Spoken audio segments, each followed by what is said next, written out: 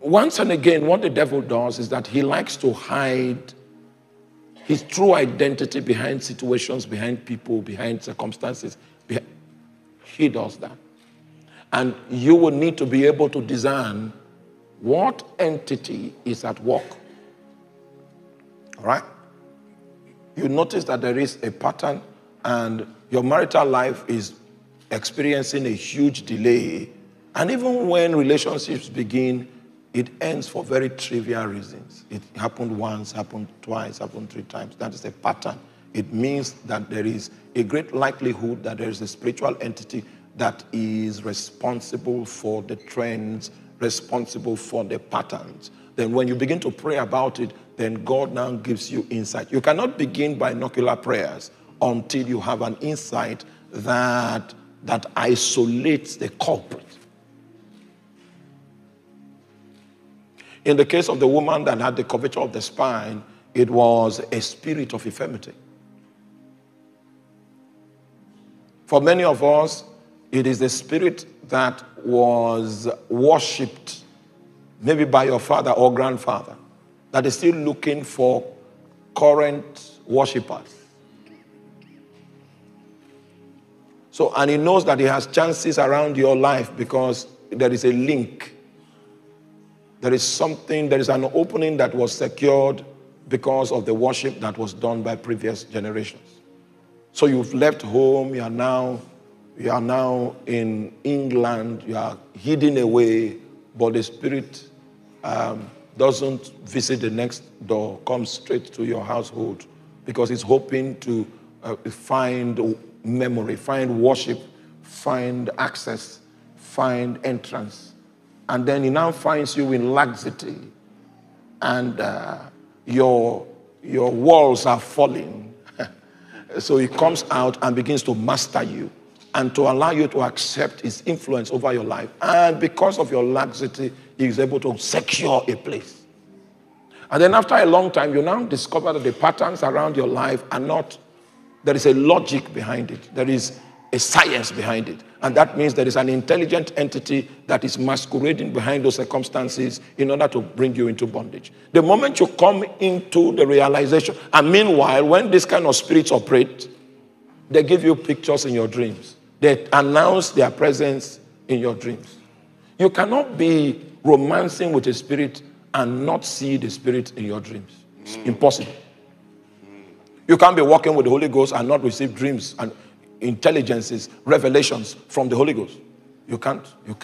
Even if you are a dreamer or not, he will show up on your dream and say, "Hey, wake up." He will do something to make you know that he's around. Hallelujah. So when spirits are romancing with you, you are likely to see them. They are imageries. Because spirits, are you there? When they pass around your corridor, they activate your soul. And they manifest through images. They manifest through thoughts. They manifest through pictures. That's the language of the spirits generally. So you are likely to see this activity find expression. And if you are here today, are you with me? And there are several types of dreams that sustain a certain definite theme that keeps replaying,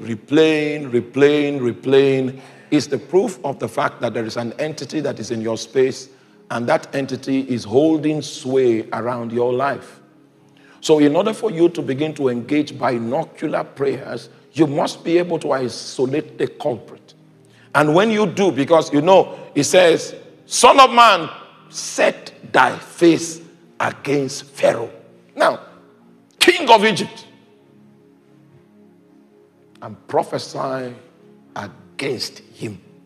You are going to go direct. Satan does not like direct combat because he's not as strong as he likes to make you think he is. He needs to tell a lie. He needs to walk through a deception. He needs to bring an exaggeration to you in order for him to hold sway in your life. The moment the spirit of truth goes to work and isolates the culprit and puts him before your face, then God empowers you to engage in binocular prayer. When you begin to engage in binocular prayer, there are symptoms that are going to spill out all over the place. But you must understand that those things are normal. Okay, let me read to you. It said, Son of man, set thy face against Pharaoh, king of Egypt, and prophesy against him and all Egypt. Speak and say. So this kind of prayer, you don't do it in tongues. Hallelujah. I say hallelujah. You can pray in tongues to vitalize your spirit. You can pray in tongues to activate your spirit. You can pray in tongues to energize your spirit. But when you begin to do the binocular engagement, God is teaching the prophet. He says, speak and say. Now stop. He's not asking you to speak your own words, but he's asking you to speak his words. So even before you begin the binocular prayer, you must have received the word of the Lord for the matter. So what binocular prayer is about is an enforcement protocol. This is what God said. God said this. And because God said this, you must do this. And you don't stop.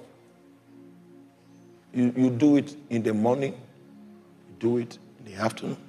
You do it in the night until you weary Satan. The meaning of endurance is outlasting the devil. You are not going to take any territory from Satan if you are not mad. Yeah. You are mad with your consistency. You are mad with your engagement. You are mad with your attack. When the devil sees that this man is crazy and he will not stop, he will give way. So he said, thus saith the Lord God, behold, I am against thee, Pharaoh, king of Egypt. Now, you see, when we continue in the things that God put in his mouth to say, you will now see the true reality of Pharaoh. According to this insight that he got from God that is declaring now, the reality of Pharaoh was a great dragon that lied in the midst of the rivers. What does this great dragon say? He said, which saith, the river is my own, I made it for myself. Now, this dragon likes a sense of entitlement, sense of ownership, sense of control. This dragon will never leave until it is clear that he cannot stay. And that's why don't start. Don't start. This is not a game. It's not a walk in a park. If you want to reclaim territory, it means you are saying there is nothing else I will settle for except territory. You need to be stubborn. You need to be consistent. You need to pedestal the need to reclaim the territory higher than your own appetites, your own pleasures. That's how we fight off the enemy. The dragon that lieth in the midst of the waters, which says, what? The river is my own, and I made it for myself. Suddenly, this dragon takes a creative designation. Meanwhile, we know that Satan was not given any license to create anything. But he said, this is my creation. So I'm at liberty to use this life, to use this destiny any way I want, unchallenged. That's what the dragon is saying. And so when you want to contend with this beast, oh my God, you cannot start and stop. I am against you. We are going to use those words in our practical in a moment. And this place will be set on fire. The spirit of revelation will take you beyond the first value, and you can now see the dragon that lies in the midst of the waters. You will see as we proceed how that God begins to put words in the mouth of the prophet to speak against the dragon. So the first word we have picked from here, the first statement we have picked from here is, I am against you. Somebody say, I am against you. You see, I know you've not said this kind of thing for a long time. For years, you've not been bold enough to say that. See, find that boldness this morning. Find it this morning. I am against. It means you are saying that, both of us will not be here. One must be knocked out. It's either you knock me out, and when you knock me out, do it very well. Because if there's any strand of me still left, I will still be what? Against. Still be against. I'll be against you on Monday. I'll be against you on Tuesday. I'll be against you on Wednesday. In fact, my job is to be against you. So that's one word I'd like you to pick from that scripture. I am what? Against. I want us to see the words that God put in the mouth of this prophet. But I will put hooks, verse 4, in thy jaws, and I will cause the fish of thy rivers to stick upon thy scales. And I will bring thee up out of the midst of thy rivers, and all the fish of thy waters shall stick to thy scales. And I will leave thee thrown into the wilderness, thee and all the fish of thy rivers. And thou shalt fall upon the open fields, and thou shalt not be brought together nor gathered. I have given thee for meat to the beasts of the fields, and to the inhabitants, to the beasts of the field, and to the fowls of heaven. So the possibility of returning to that place of dominion will be cut off forever. When a true warrior fights, Satan can no longer recover for eternity. Set your face against Pharaoh, king of Egypt. Now, this is what you are going to do. You are going to run an investigation for the next 30 seconds. What patterns have you seen in your life? What patterns have you noticed? The power of God can reverse any situation. Don't accept any contrary situation to be your lot and your portion. Irrespective of whether you were a notorious unbeliever before you gave your life to Christ. That does not count anymore. When you find a pattern that is not consistent, as we pray in the Spirit, that you give a name to it. That is what we are going to strike. So we are going to pray in tongues. Everyone is going to be... Forget about your lipstick. The alignment of your lipstick will be compromised in the process. Can you begin to ascend in the Spirit? Oh, I can't hear the voice of the warrior here. There must be a warrior in the room. There must be a fighter among us. The dragon is not merciful. The dragon is not merciful. The dragon shows no mercy. He shows no mercy. He wants to regulate. He wants to control your destiny.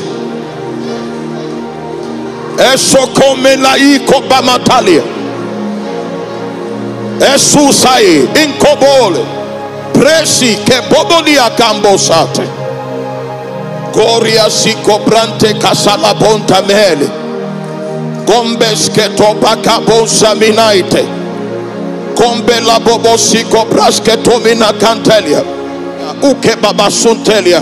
Rise compalando. The voice of the warrior must ascend, must arise.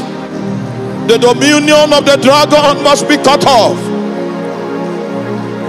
So conde. Risco bababon sakaya kure babosiko. Glory to your name. In Jesus' mighty name. My love for this teaching is on the high side. It is very simple and powerful message on how to fight the spiritual warfare. The wisdom embedded in this message is like an empowerment, just like as it is written in Ecclesiastes chapter 7 verse 12. For wisdom is a defense, and money is a defense. But the excellency of the knowledge is that wisdom giveth life to them that have it. Let me quickly take you through the highlighted powerful statement made by me while editing this message. I want to welcome you once again to the commentary section of the Great Life channel, and I'm sure you will enjoy each statement I noted. The first of all is that the devil likes to hide his true identity behind situations, people, and circumstances. Therefore, you will need to be able to discern each situation to know what entity is behind such matters. But once you notice a consistent pattern, it is a great proof that there is a spiritual entity that is responsible for such a pattern, and to know such an entity, you will need to engage God in prayer for insight. As a believer, Satan is always on your case to make you unfruitful. So whenever he finds you lukewarm, what he does is he will begin to make you accept his influence over your life for him to secure your place and territory. This is why every Christian must be fervent in the spirit. Also, note that you can't be in partnership with the spirit and not see it around you. It will show up in different ways, such as through dreams, images, and thoughts, just to let you know that they are around. Even if the spirit is the spirit of God, it will show up in diverse ways because that is the way of the spirit. Satan is not as powerful as he likes to make you think. He doesn't like direct combat because he is not strong. He needs to tell a lie, work through a deception, and exaggerate for you to form a stronghold in your life. Whenever you have insight about the spirit involved and you begin to pray, be aware that there are symptoms that you will notice, but know that those things are normal. During spiritual warfare, what you need to do is to enforce the will of God, which is the word you secured from Him. You have to remain consistent with Satan. The meaning of endurance during spiritual warfare is outlasting the devil, because you won't be able to take any territory from Satan if you are not persistent in enforcing the will of God. To regain territory, you need to be consistent and put out priority to reclaim the territory higher than your appetite and pleasure. Every day, morning, afternoon, and night, you must be against Satan and be determined not to stop. But note that when the true warrior fights, Satan can no longer recover, because he or she will consistently be against his agenda and way by yielding completely to the way of God. I know you have been getting blessed by this message, and I will enjoy you to share it with at least one person, so that they also can get blessed by this powerful message. Thank you for listening, and don't forget to subscribe to this channel. My name is Olawale Ayomide Ogunjobi, the admin of the Great Light channel. Thank you and remain blessed. Amen.